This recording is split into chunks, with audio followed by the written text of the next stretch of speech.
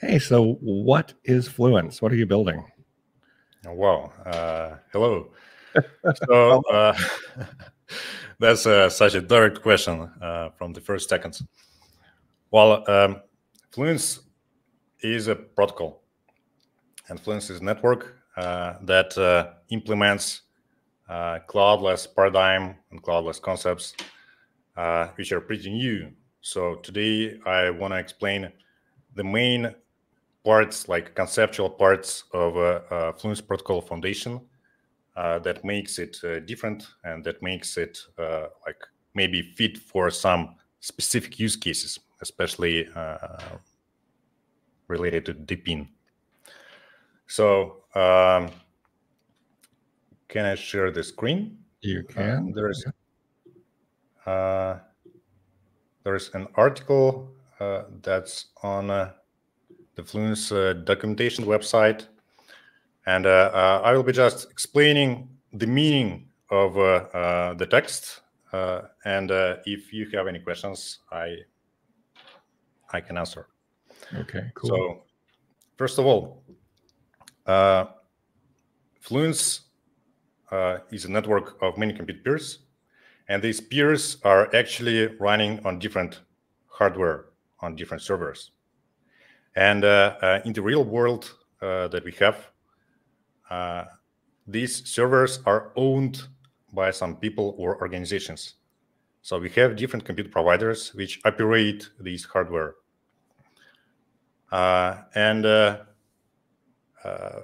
We are, like we, the Fluence, we enable an off-chain cloudless experience. So there is no blockchain. I mean, there is a blockchain for compute marketplace as a kind of control plane above this hardware. Mm-hmm. But the computation that Fluence enables is off-chain, which is kind of tricky. So the machines that are running these things are similar to what you would find in one of the commercial, the big commercial entities like cloud providers, et cetera. But you're doing it in a decentralized way, and you're using the blockchain just to coordinate the machines. Does that make sense? Yeah, it makes sense. Okay, cool. So right now we have a few launch partners, compute providers, which operate their own data centers, and they join their hardware to the Fluence network by registering to the compute marketplace, which is on-chain. And in order to have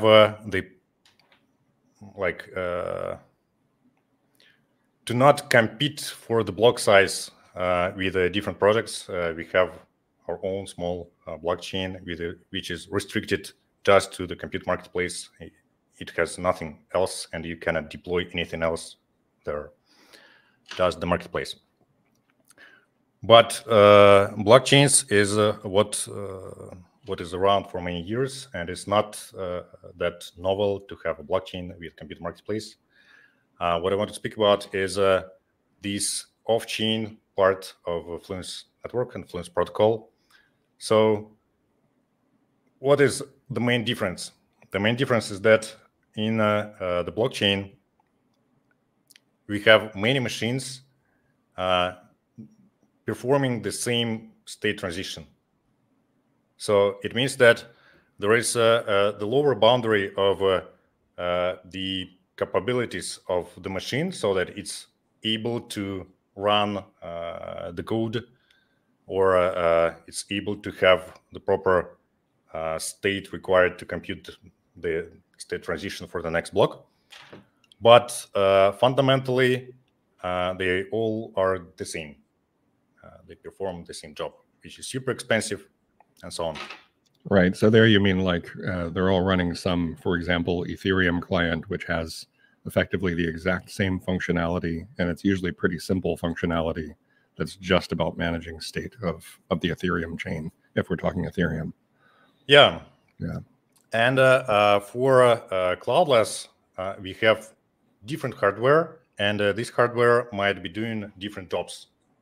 And it might differ in capabilities, which might be important for the user, for the developers. So this means that if we want to implement something that replaces the cloud experience with a more decentralized approach, we need to solve a lot of specific problems which are which are closer to the clouds than they're close to the blockchain space. So first of all, if some peers are ready to serve the job and others are not, for example, some peers have the required capability, or we have our code prepared on some peers and not on others, or we prefer one region or another region, and so on. We need to find these peers. We need to find the route to these peers and then instruct them to execute some job. There is a difference in the execution strategy that we might employ. So in the blockchain, it's consensus. Everything you can do is just replicated. If you're using the read model on the blockchain, usually it's more or less centralized. You get to some RPC node like Alchemy or something like that. Yeah, but here we cannot say that this or that way to call the function, call the job, is the only appropriate way to call the job. We want to be flexible on that. So if you want consensus, we want to enable consensus. If you want fault tolerance, we want to enable fault tolerance. If you want like to build an oracle and have a key of n responses or signatures or something like that, that also should be possible. So can I ask you now, what would be like a just really simple example of a function that you would want to deploy in this off-chain compute model? Like what's a very simple use case? Well, we can think of Web 2 and Web 2 related and Web 3 related use cases. It could be like model inference. It could be oracles. It could be user data, replicated user data, and reading, writing to this user data, user-owned data, and such things. One of the examples that I like and that we have is FRPC, Fluence RPC, which does the Oracle on top of Ethereum nodes, so that you can decide whether you want to call many nodes for the single response, or you want to get to one node, to many. And it's very pluggable. Mm-hmm. So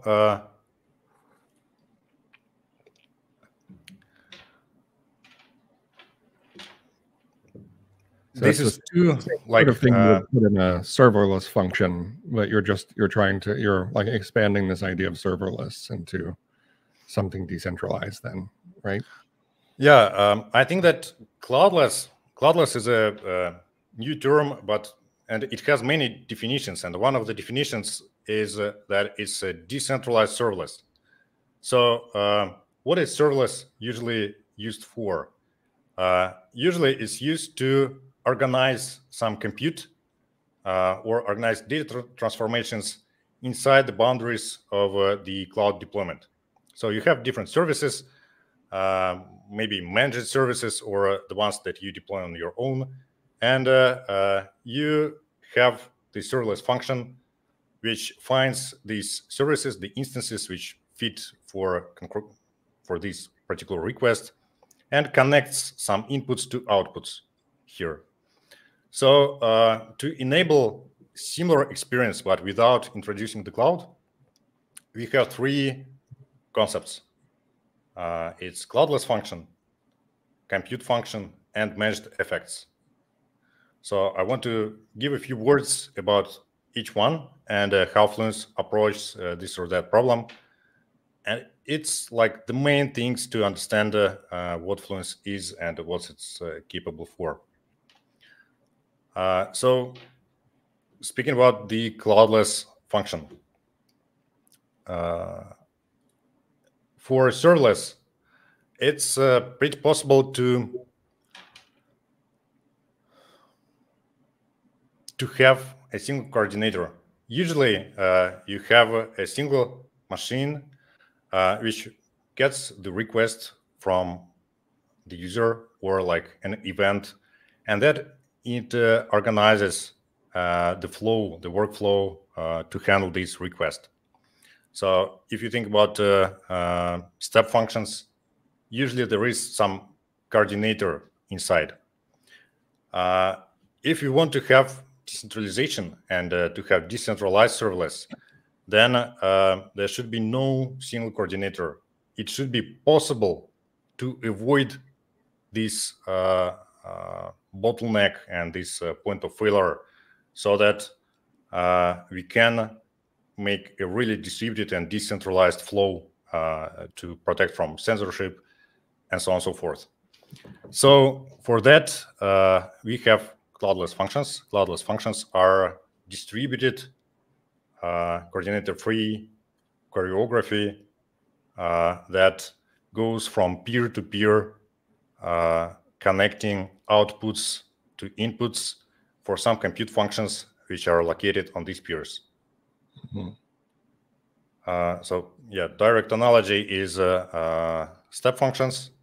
Main difference is that in cloudless functions, we have no coordinator, no single peer that serves it.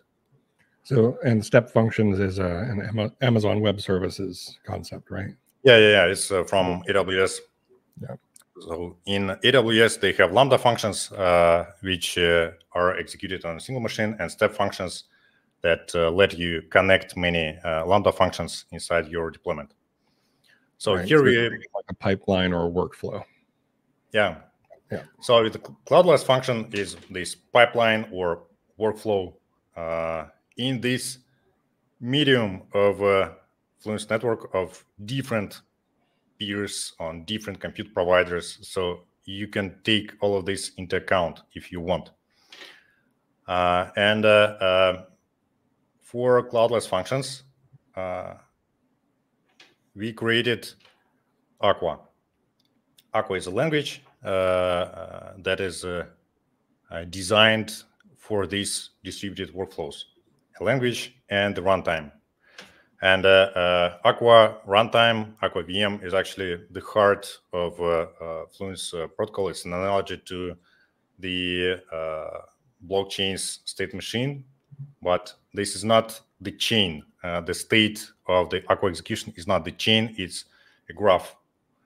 And the state that happens during that occurs during execution forms a kind of CRDT structure, conflict-free data type, and it includes a lot of guarantees and like all the signatures, all the code can be, all the data can be traced. You know who provided this or that value to your compute function, how it was created, from what it was derived. So it's also probably pretty unique. But Aqua is a new language, so we have some guarantees that we need to provide in order to enable developers rely on these cloudless functions. With these guarantees, we have some limitations, because you cannot just have something absolutely for free. Usually you cannot. And there are some flexibility benefits that you have if you're using Aqua. So the main guarantees are convergence. You can use true parallelism. So you can have the fork and join pattern, and you can have the same job executed on different peers in parallel, or you can have different jobs executed in different branches of the workflow on different peers. And then you can join, and when you join, you will not have a conflicting state. So you will know what variable resolves to what exactly, and it comes with the audit log. So there is a trace of what exactly peer does, what exactly, and why. Like, if a peer misbehaves in the most situations, you can use the conflicting state. If you got to conflicting state, you can use it as a proof of misbehavior, like what exact peer did something wrong. Because when you're building something like this, one of the things that's easy to forget if you're not the one building it is you're not just building a system like you would in a centralized world where you can trust trust every actor on the network to be doing the right thing because you own the machines. So what you're talking about here is ways to ensure that decentralized anonymous compute providers are not doing something incorrect, right? Because that's always been to me like the hardest thing to figure out for doing this sort of decentralized general compute is you've got randos on the internet running machines, and you have to be able to trust that they're actually running the code that you want. Of course, then you also have humans deploying code to these machines, and you need to trust that they're not doing something malicious. Yeah,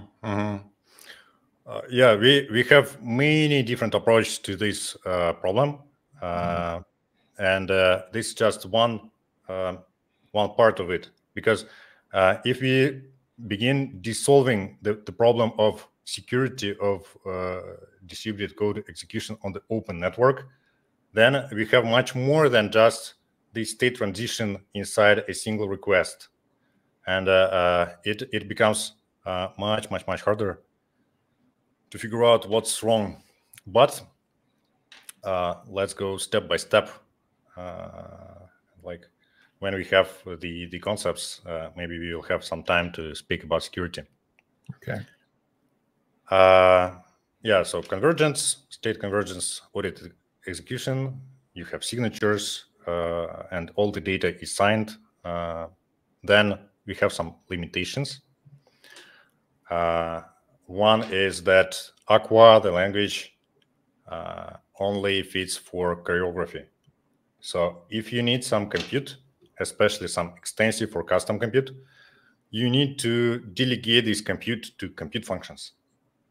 So we have this segregation, separation of concerns. Cloudless function is a distributed flow. Compute function is solving the problem of compute on a single peer. And it actually helps design-wise. So is it fair to say that Aqua is a domain-specific language for orchestration or choreography of cloudless compute? Yes. Yeah. It was designed only for this for this problem in mind, and all the decisions, including like a type system or syntax, are made to make the language best fit for this problem. Cool. And it was actually you that made these decisions, right? You're the one that created Aqua? Well, yes, I created Aqua. I implemented the first Aqua compiler, and the main ideas, like not the main, some ideas behind the Aqua virtual machine runtime are also mine. But Fluence protocol is a collective effort, and a lot of pieces would be not possible without people who were involved creatively with all the passion and implementing them. Right. Yeah, of course. It's a collective. I'm always curious if my life had taken a different path. I think one of the top alternate professions I would have had is being a real language nerd and creating compilers and languages. So I'm always envious when I meet people who followed through with that. And therefore, I will ask one more nerdy question about the language before I let you move on, which is just like, what languages were your inspiration when you were creating Aqua? And what languages did you love or do you love now other than Aqua? Yeah, awesome question. It was a Elm language. I enjoy its how lightweight the Elm code looks when you see it. I enjoy when the lines are short and like you see a lot of air in the code. Another language is Unison. It's a distributed language for a cloud compute, and it solves a very different problem, but in a similar domain. And I was looking on it as well. Another language is Scala, especially the third version of Scala. So I would say that these three languages are the main sources of inspiration. And speaking about what language I love right now, unfortunately, I tend to write code less and less as I have more and more work for like as a CTO. But I really value the decisions made in Rust are excellent, outstanding. It's very beautiful, and I began understanding how beautiful Rust language is only when I was building the compiler. And I was facing different decisions, design decisions, and it's always the question of the workload, like how much time will it take to implement this or that function versus clarity and beauty and so on. And it feels like in Rust, they found a wonderful path for all of these decisions, especially given that when you're making one decision, it indirectly affects some other decision down the road. And you need to have both in mind when you're making them, even if the latter decision is not yet made, even if it's too early to think about it, you still need to have it in mind. So Rust is definitely amazing. And I still like Scala 3. It's very powerful, and probably it's the language where I'm the most productive when I'm coding.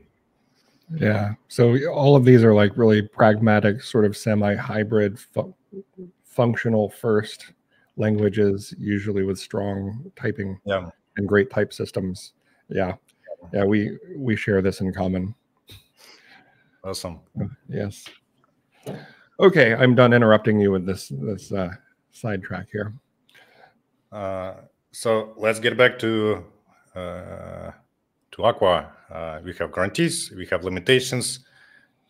One is that is for choreography. Another important limitation is that probably if you want to see some algorithm, you need to implement it yourself, because Aqua is a very young language. And yes, it fits, maybe fits the best for expressing such algorithms. Like you can express Kademlia on Aqua. And once you did it, you don't need to, like, it doesn't enforce the languages of your peers. You can implement the peer on a very different language or in many languages. So you have it detached. Or you can have many different versions of, for example, Kademlia on the same network without the need to redeploy the peers. And these capabilities are kind of nice. But the drawback is that today we don't have Kademlia implemented in Aqua. So, so that's homework for some viewer then. Yeah.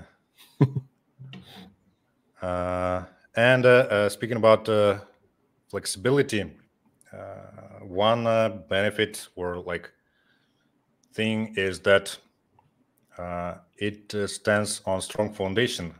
When we were thinking about what model should we take for Aqua, for the Aqua execution model, we were thinking like there are many bright minds around who are very sophisticated in distributed algorithms. And instead of thinking what exact algorithm should be used, let's enable them to make any algorithm they need. And for that, we need to have a set of instructions which is enough to implement something distributed that we even cannot imagine yet. And for that, we took PyCalculus, and that's the main foundation for distributed logic in Aqua. In PyCalculus, you have something around 8 primitives, and Aqua compiles to Aqua intermediate representation low-level language, which has something around 14 instructions, and most of them are just corresponding to PyCalculus, which means that whatever you can imagine, highly likely you can implement in Aqua. Yeah, we have this benefit that if you or anyone implemented any algorithm, any execution strategy, like this way of hand failover or that way, load balancing, and so on, it can be reused, forked, made to fit your needs, and so on. So very pluggable, very flexible. So you imagine if we fast forward several years, there will be a rich library of Aqua functions for all the sort of basic distributed systems things that everyone wants to do. Yeah, I imagine this. And speaking about imagination, I even imagine that academia will be using Aqua because it makes a very natural and easy transition from running a distributed algorithm in simulation to actual production systems, because you have just library which is pluggable, and it is pluggable with regards to, I don't know, failover strategies as well. And if you're, as a scientist, as a researcher, made something dirty, not catching all the errors and so on, it's absolutely okay. It would be still easy to forget and fix it and provide like all the pieces. Cool. Do you have an example of some Aqua that we could look at just briefly, just so that we have like a concrete idea of what it looks like? You don't even have to walk through it, but yeah, we can. One option is to open the Aqua book and take a look on something. I don't know, execution flow. And all of this stuff is on Fluence.network, right? You're just looking at public. It's mainly Fluence.dev. So all the documentation is Fluence.dev. Okay.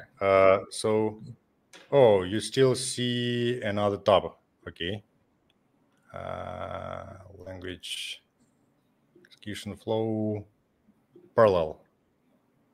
It looks something like this. So you have, for example, a cycle or the peers. Peers are the list, and you get through this cycle actually in parallel, for example.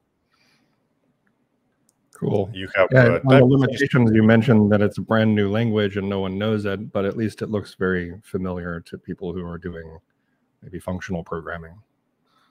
Yeah, there are some very special things. For example, the on expression, which moves execution somewhere. So, for example, this will be executed on peer B. Mm-hmm. Co means that it will be executed in parallel. So we just have a kind of coroutine. Join means that we are waiting for A and B to be executed and available. So we have these names in terms of PyCalculus. We define them, and then we are waiting, and where we are waiting for them on the execution side of this function. So nice. Let's get back. Okay. So this means that while in the blockchain you have a consensus built in, and if you want to have something beyond consensus, it might be a new business of running something like a read model with 5 independent companies providing the peers for this read model, for example. It might be a business. In Fluence, it's pluggable, and even consensus is pluggable. pluggable means that you need to have it in Aqua and employ where you need it. Yep.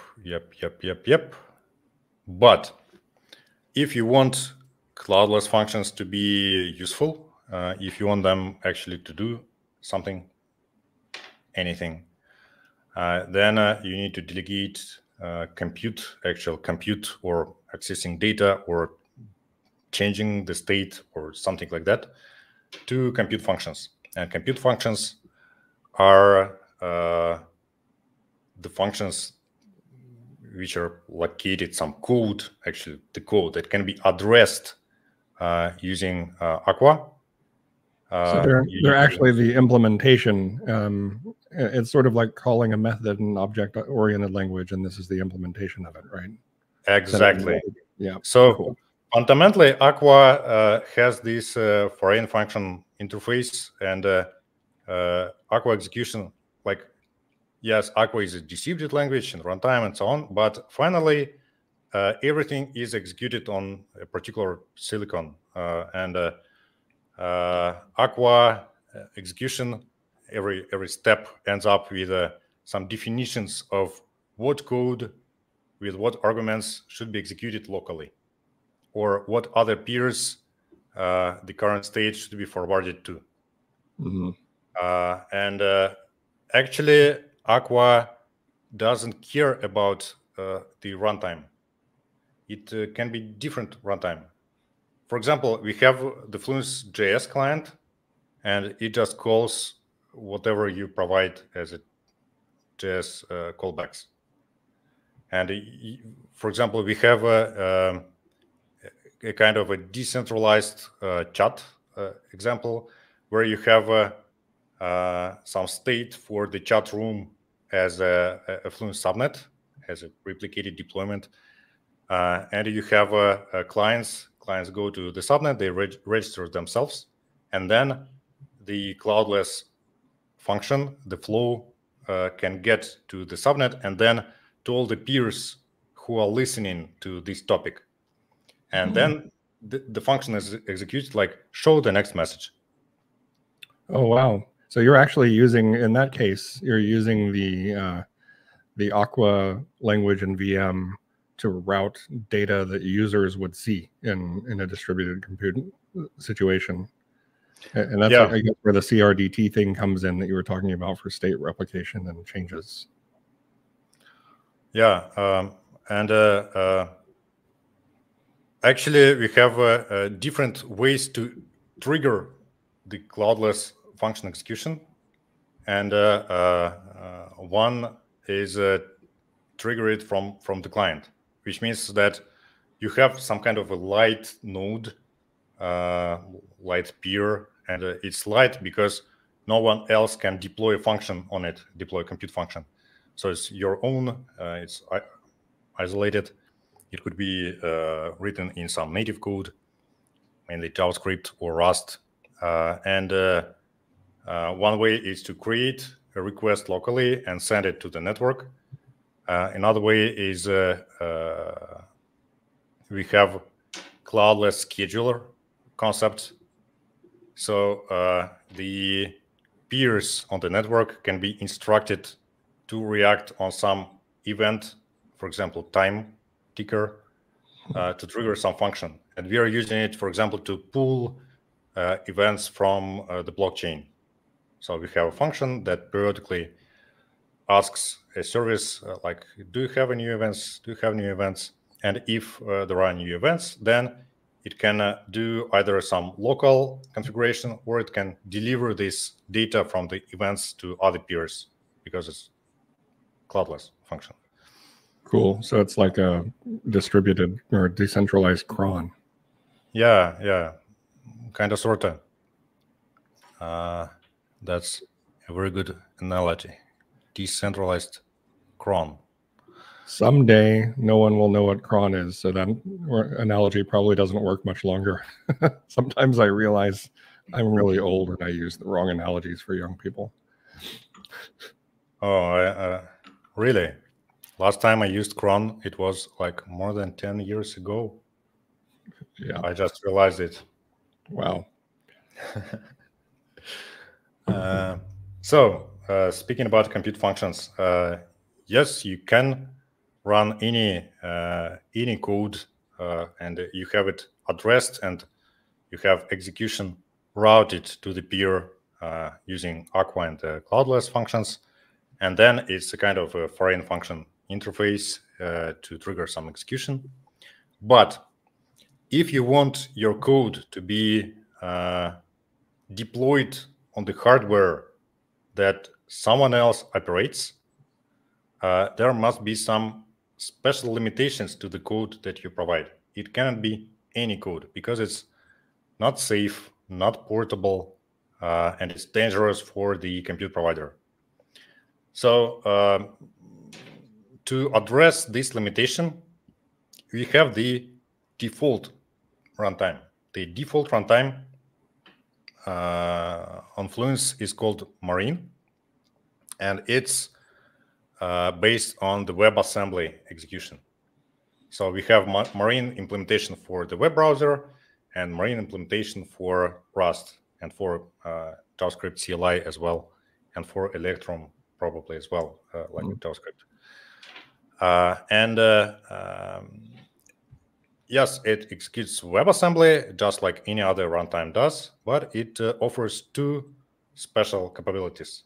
One capability is module linking. So if you have some reusable piece of code, you can reuse it with linking as a WebAssembly binary, like you do with, I don't know, DLLs. Or is it also a bad analogy? I don't know. Yeah. And it means that if you have some service, some piece of code, like some compute function that was written and it almost fits your needs, you can add a new module on top of it and reuse all the other modules. And another capability is that Marine is the first runtime, the first WebAssembly runtime that implemented WebAssembly interface types. So usually in WebAssembly, you can pass through this WebAssembly boundary only the primitive types like numbers, and that's all. With Marine, you can pass structures, arrays, strings.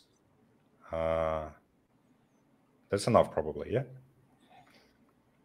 Which helps with user-defined structures, so you have more rich type systems and therefore better interfaces between the functions. Yeah, and it works both with JavaScript and inside Rust. So if you want to have some code that compute providers will run, then you need to use WebAssembly in the form of Marine modules, because it's safe and it can be sandboxed, it can be isolated, it can be isolated in terms of resource consumption. So providers are ready to sell capacity, to provide capacity for these kind of compute functions. And for some use cases, you can even avoid the need to touch Rust and to make the service, because we have some services or other developers can provide some services which solve fundamental problems that you may face. And if your problem can be decomposed into these fundamental or not that fundamental problems, then you're nice with just using what already exists. And one of the use cases is Spell. Spell is a special service that has a local key value store. And if you think what can be done with a distributed execution and a local key value store, then actually that's a lot. It's enough to make many things. So is Spell something that the Fluence team created? Yes, Spell is what Fluence team created. It's a very special service because it has a key value store. That's okay. For key value store, it uses SQLite actually, which is a module that's reusable. You can use it on your own. But also it has a connected Aqua script. So it's a script that has an exclusive access to service, and it's a service that has some access to the script. So it's a part of protocol. So this excites me because it sounds like you're creating the first real concept of a standard library of executable functions deployed onto the web. Does that make sense? So sort of like the C standard library exists for Unix or even Windows, or then you would have all as developers create more and more building blocks that maybe they're using for their own code, you could create reusable things with published APIs that others could just piece together. Yeah, this reusability plays a crucial role in the overall protocol design and the design of our tooling. It's made to help you create reusable code and to reuse the code that was already created. And also, you can reuse the deployed code. You can find the code that's already deployed and at least try to interact with it. And we have several examples like that. For example, we have, I will tell about it later. So we have some special services, special modules, and we have some more for notation of reusability. But finally, it gets into two pieces. One piece is how a compute function is described. And for that, we have a very, very standard WebAssembly format with WebAssembly interface types, which is also a part of a standard. And module linking is also a part of it. It's becoming a part of a standard.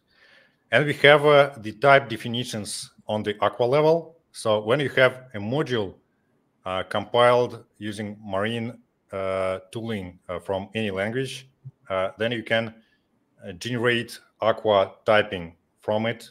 But actually, you can create Aqua typing for any native code as well. And having these types is enough to bring your compute to distributed workflow.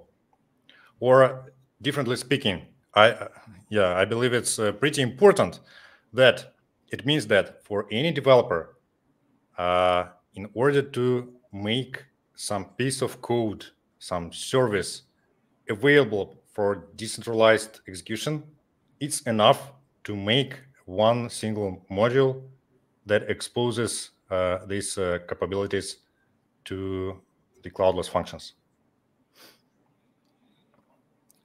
Amazing. My mind is racing with possibilities now. Cool. Awesome. But actually, for that, we need to touch managed defects concept, because without it, there is one small problem. Like I like the statement that functions are either pure functions or useful.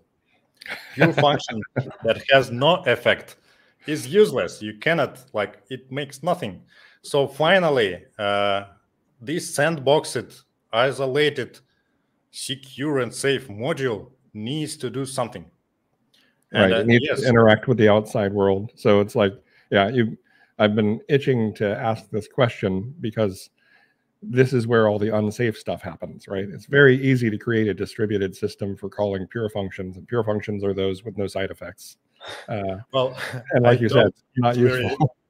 I doubt it's very easy. Okay, it's relatively easy compared to it's relatively easy. And actually, blockchain is pure in terms of, like, it has access to internal state. It makes the new internal state and nothing else. Because in order to have all the peers the same and all the state transitions the same, you need to have the same state and you cannot access anything else. But like in the cloud, when you have something real, something that feels like a user-facing product, you actually cannot be limited to just one state machine. Actually, if it's a user-facing product, probably it has many services inside, many cloud services or like managed services. And in a decentralized space, we have an analogy for managed services. It's protocols, but every protocol has it has some security model. It has some capabilities, like what exactly you can do in this protocol, in this network, and it has some client code and so on and so forth. But usually it ends up when you want to make a user-facing product with the decision how you want to use all of them, or many of them, or some of them, and actually something custom, some custom code that you want to host yourself. And usually you have only two choices. One choice is to run your own backend node, and it's centralized, or you have another point of centralization inside your web browser that has all the SDKs of different networks, many keys. It could be quite complex to manage all of this. So it feels the same like it was when you already have the cloud serverless services, but you don't have this serverless to connect the dots. We already have this infrastructure, but no way to make a product out of it, at least decentralized. So that means that to make cloudless functions useful, in addition to sandboxed compute functions, we also want to have some effects. And ideally, we want to lift what other teams are doing and not try to conquer the world alone, but instead leverage these capabilities of different wonderful protocols that we already have, or maybe Web2 services that we already have, because that's how real world evolves on the shoulders of giants, or how it sounds. So, but it contradicts with the safety and portability requirements, and that's why we have matched FX approach. So the idea is that inside Marine modules, you can have foreign function execution code, like you can call foreign functions, but these functions goes to a special section of WebAssembly, and the peer that is going to host the module will see what exactly you want to call. And in order to make it safe for a compute provider to call this or that effect, you need to know what's inside this WebAssembly module. So it's possible to make a WebAssembly module that is useful for developers on its API as a part of a service using linking, module linking. But it's safe for a compute provider to provide it. So we have effector modules which encapsulate effects inside, and they need to be whitelisted by the compute providers so that they are sure that using this effector is safe for the compute provider. And developers can use any effector modules and guard them, hide them behind the facade module so that if you have, for example, I don't know, Postgres effector, why not? You might provide Postgres database direct access. Then it's still safe for the developer to the extent of the business logic that the developer provides. But even if this logic is incorrect, compute provider is still safe in terms of like no private keys are leaking, because like this effect can be isolated and it can be audited. The code can be audited of the effector module. And it makes Fluence a kind of a Swiss Army knife to integrate different networks, protocols, services, solutions, which might or might not be an easy fit for decentralization otherwise. Right. So how do the audited modules, like what would be the curation of these modules then? Because you say they can be audited so the compute providers can trust them. And of course, that's because you can't have just totally unmanaged code running on your server that might do anything. So someone would audit it, and then is there some sort of certification thing? Is there a trustless process now or in the future that you imagine for curating these modules? Well, we do not prevent any flow on the protocol level, but we provide the compute providers with the means to enable this or that effector. So there is a positive incentive for compute providers to provide more widely used or more custom effectors because they are advertised on Compute Marketplace. And until you advertise it explicitly, the protocol will not allocate the code to your peer if it needs this effector, which means that the developers are incentivized to reuse effectors which are already present, and the compute providers are incentivized to deploy and provide effectors which get traction. Right. Cool. That's interesting. It creates like network/economic effects that exist already in open source, but in a more intense way because there's a marketplace attached to it and an actual execution environment. Yeah. And for the effectors for these modules, like some effects have a cascading effect on the capabilities that they enable. For example, we have an IPFS client binary. So with the IPFS effector, you can do data transfer from peer to peer, for example, because with Aqua it's inefficient. Aqua is for control plane. You can build data plane with IPFS that comes out of the box. You can use CIDs, IPLDs, and such things.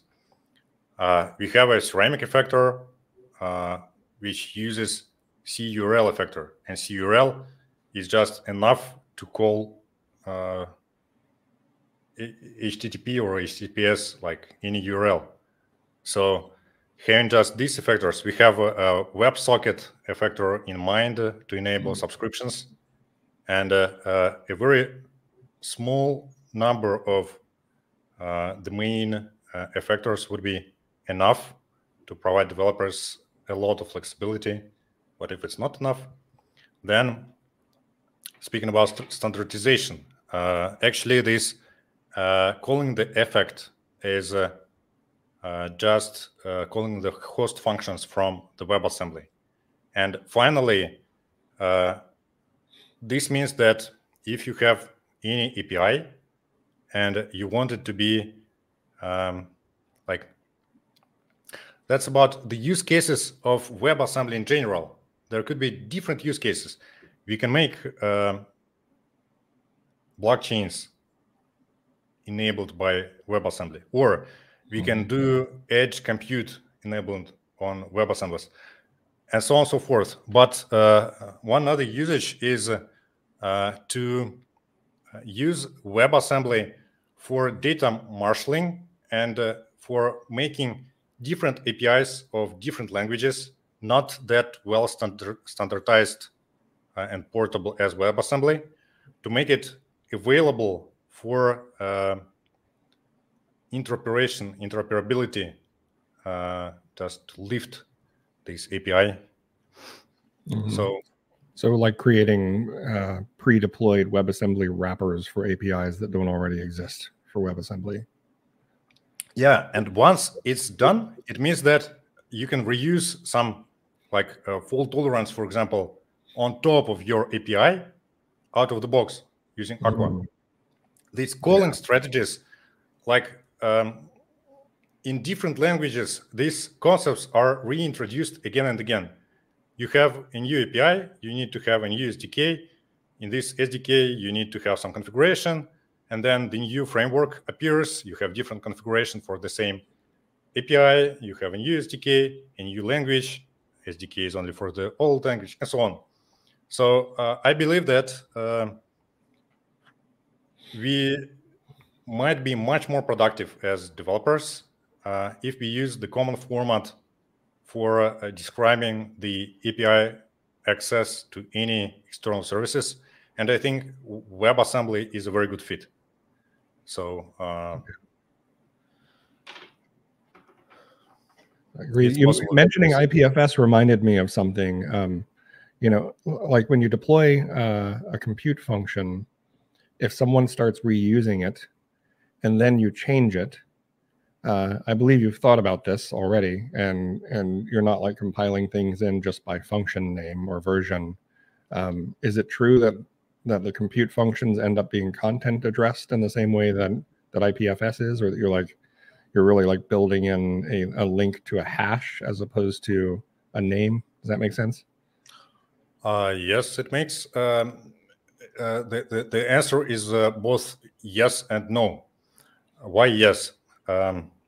We have the concept of cloudless deployment. Cloudless deployment is a description of the compute functions and the setup of a cloudless scheduler that you have, and also like how many instances you want to deploy and such things. But mainly it's a description of services, functions, and the scripts that you want to deploy. And these compute functions are made with IPLD, and they are the part of the compute marketplace. So you can find the code, you can find the subnet, the deployments that uses this or that module if you like. So in this sense, the subnet is content addressable, where the content is what's being executed or used inside the code. But yeah, and it could help. For example, if we get back to this imaginary, but I think it should be implemented one day by some company, example of this decentralized chat on top of Fluence, then we can have a chat room as a subnet that holds the state of this room and the member list, such things. But it makes all the rooms discoverable through the marketplace because they share the same. Actually, you even don't need to have the same services. You just need to have the same facade module, because if you have the same facade module, then it means that you have the foreign function interface to your compute functions, which is the same, which is compatible with everything else, which means that you can make the protocol out of APIs which are discoverable on the marketplace. But even if the code is the same, or if it has the same API, the state of running code might differ. So in this sense, it's not content addressable, and different deployments of the same code has different identifiers and different life cycles. So the owner of the subnet, if I deployed something, then it's my responsibility, for example, to decide, do I want to update my code or not? Do I want to redeploy it or not? I see. Cool. That makes pragmatic sense. So I see we're at the outro, which maybe means we're at the end of what we want to talk about today. Was there anything else that you want to cover? Well, I can show some lines of code, of Aqua code, to maybe share the feeling of what it looks like in a more pragmatic sense. If it. Great. Yes, please. Let me share VS Code. VS Code. All right. We have a language plugin only for the VS Code so far. As long as I can use Vim mode, I'm okay with it.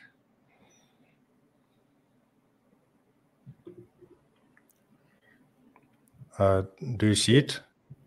No, not yet. I don't see shared screen yet. Give me a minute. Okay. See, this is where I should have some jokes prepared, but I don't. I guess it's try again in 5 minutes. Yeah, I can show it on GitHub because it's on GitHub, okay, but without the highlighting. Okay. No code highlighting.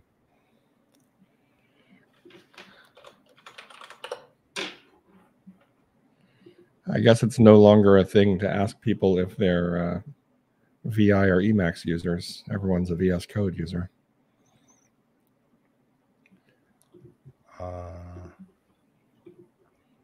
Yes, here it is.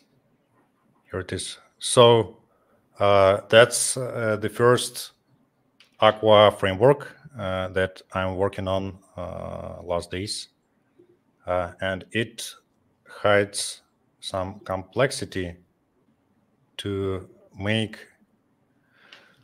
the simple building blocks for the developers. So that's just an example of what it might look like if you're going to make your cloudless function. Probably you should begin with this as an example, as a like template. So once you deploy the code, you get a deal on the chain and a subnet off chain. So you need to get it from your configuration. Then you can make a logger. Okay, that's nice. Then you need to make results variable. So the issue is that right now Aqua has no generic types. It's planned, but right now it's not there yet. So for the particular type that you want to get, you need to make a variable. And star here means that it's an append-only CRDT stream. And then you make a compute function. Compute function contains I don't know, the start and the yield. Start means that I'm going to be on this worker. Worker is your piece of the peer that has all the services that you deployed available. So here I want to run my service and write the output to my variable. So it just does something. Okay. And we have yield. Yield is a function that waits for the result. So here we are waiting for at least one response in the results stream. It's not absolutely correct. It will be improved because we need to wait for the response for this particular worker, but that's the idea. I'm joining on the variable to wait for the response and to yield the result. So now I created the compute function.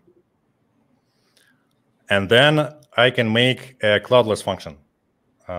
here cloudless make, and I have different builders for the cloudless function. I can make a simple cloudless function which works like the following.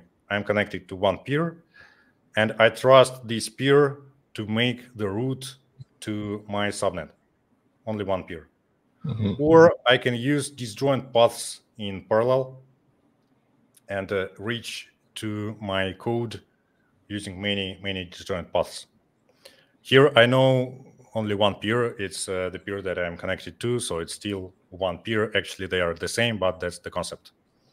I can provide some context, and I pass the logger and the compute function as the context.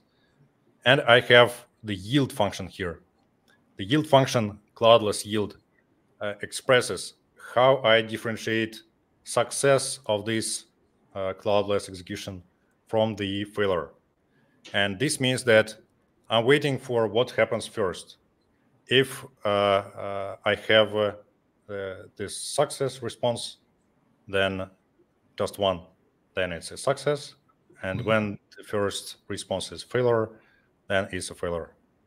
It can be something different. It could compare the results. It could be like any of that. But like that's how it's built. What I want to show here is that you can build the compute function, then you can build the cloudless function, you can build the yield expression, and then you can use the executor. And here we have round trip executor that actually routes the code to your subnet, and only here you have something happening. Before that, you have configuration, you express what you want to execute, and here you executing it. And you can have round trip, but you also could have fire and forget behavior. And in this case, the yield functions will not be executed, and the request will never get back to you, which might be quite good. It might be what you actually want. Right. It would only make sense in the case of something where you want to have some effect take place from the compute function, like a side effect, right? Yeah, cool.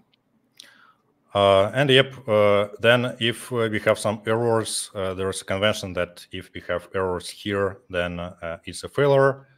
We can print it to console, for example. And if everything is okay, we are providing the response.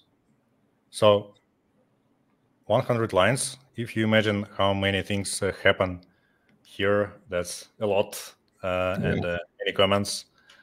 This is what practical Aqua looks like right now. Cool. Very exciting. Okay, so now I want to go do stuff. So I'm sure someone else that's watching this will also want to do stuff. What should we do? Where should we go? And how do we learn how to get started? You should go to fluence.dev and get to the build section. Here we have overview, how to set up your environment, quick start, examples, guides. And for Aqua and Marine, we have dedicated books. So this is the main source of knowledge. And if you have any questions, as you probably know that documentation is usually kind of behind what's available right now, then you can get to our Discord. It's fluence.chat. Fluence.chat. On the Discord, we always happy to answer any questions, to help you with anything and things like that. Great. Well, thank you very much. This is I'm not just saying it. This is very exciting to me. I've been waiting for something like this for a long time. So I can't wait to build something with it. And thanks for taking the time. Thank you for having me here.